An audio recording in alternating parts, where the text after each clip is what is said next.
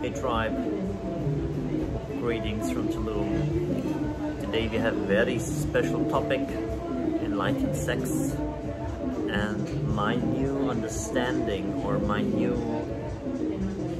enlightened insights about making love.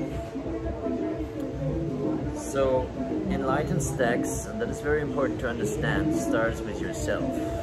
It starts with your willingness, your readiness to embark on a spiritual journey. And always when you choose a spiritual journey, spiritual practice, sadhana, it has to be reflected in your day-to-day life. And because sex and making love is such a core activity in most people's life, of course we want to bring the principles and the values and the spiritual way as well to how we make love. So the moment you are about to go deeper on the spiritual journey, you can do this for yourself, cultivating that superpowers, awakening your Kundalini energies, awakening those enlightened states of being, of higher awareness and higher vibration.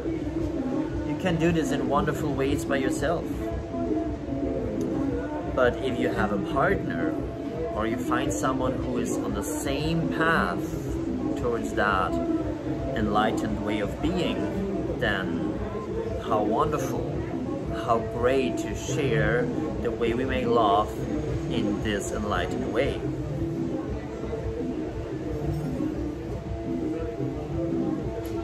But I think it is very important to find a partner, a person who has the same clear intention. Because if you want to make love or have sex in the more primal way, where it's a lot about penetration and seeking an orgasm and having pleasure and this rush of energy and excitement, you know, these really primal forces, when you're looking for that, and the other is looking for the enlightened way of sex, you have a hard time playing and really connecting.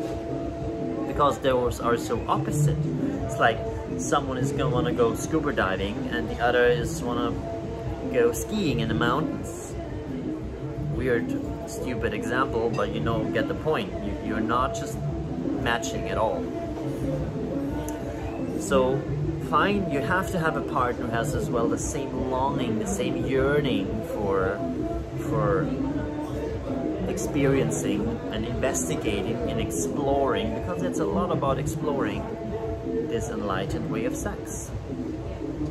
And I was so gifted and so blessed to meet a goddess here in Tulum, which opened my eyes, which helped me to understand and to experience more deeply what this enlightened way is all about. I'm now in my 3rd week of semen retention, and I spoke about that, how powerful this technique is to generate and multiply sexual energy and use it for higher states of awareness and of higher states of being not so much materialized, but vibrating very, very high, with great emotions, with great insights, with great clarity, with great passion, with lots of love, and most important, with a high and deep state of presence. Because that's what enlightened sex is all about.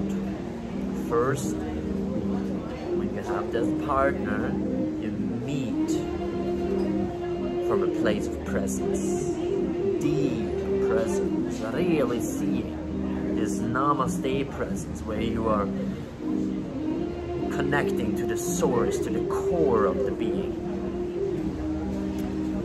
And you can do this meditating together, you know, touching, this healing touch, breathing together, Kundalini breath work,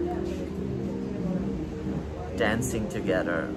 There are many ways where you can cultivate these deeper states of presence. And enlightened sex is all about creating that strong frame of presence and awareness and deep connection. And then you can, you know, play around in so many ways. And with this goddess, it was so easy because her presence was so strong. Her energy field was so established that once you enter it, you're here, you know. And the old programs, they have less chances to take over immediately because she could hold the frame. And I know about tantric sex since many years, and I have this willingness and this wish to explore that with all my partners. But usually what happened, you have this great intention, you read some theory about it, and then you apply it. But the moment you go for penetration and, you know, really joining, there is an old program taking over, a very primal and animalistic approach. This, you know, when you suddenly feel like you want this girl so badly, you want to slay her, you want to rip the clothes apart.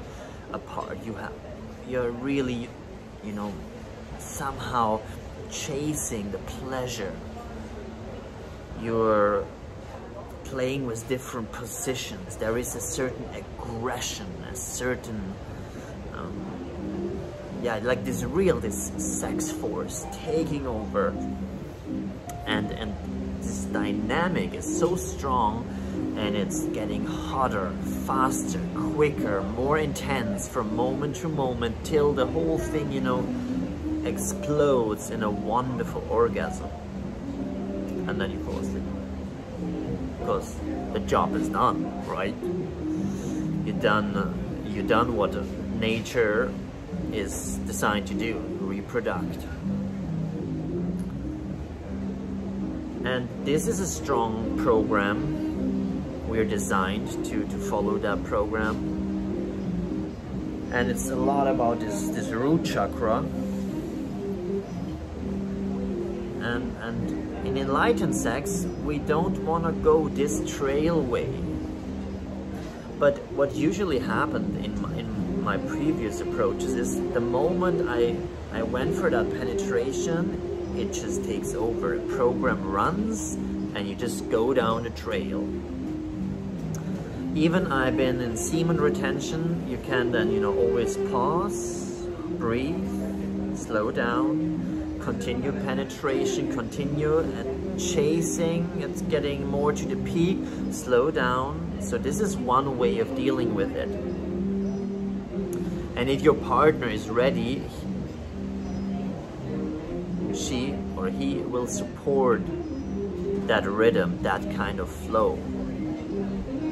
But with that goddess I met, we never went to even penetration. So now a lot of people might think now, okay, what a boring thing. I mean, enlightened sex without penetration? Come on, what are you talking about? Where is the fun? And yes, I agree, there is no, you know, seeking, chasing, there is not this excitement which is so overwhelming, there is not this deep or hot kind of pleasure which is so addictive. You don't have that. And in that moment with that goddess, it was not even necessary, because the whole intention and the frame was different. It was about this enlightened divine presence, about the more subtle way of being connected. It was all about keeping the upper chakras open, expanding. It was about this deep presence. It was about healing touches. You know, touching can be so healing. And from this more subtle way of being together, a tremendous amount of joy, aliveness, and love was arising. And this was the magic and the beauty, which was so deeply nourishing. So consciously, we were like removing penetration, removing orgasm for a moment, so we can experience the more subtle and more divine way of making love. Touching, kissing, dancing, playing, hugging, pressing, breathing, everything okay,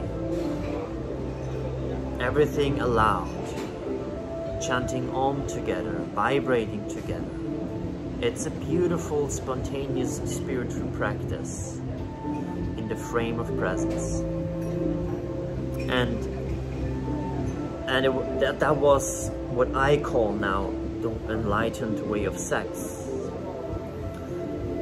I have the feeling bringing in, on a certain point, bringing in penetration and maybe bringing in orgasm again. Yeah, why not? It's so beautiful.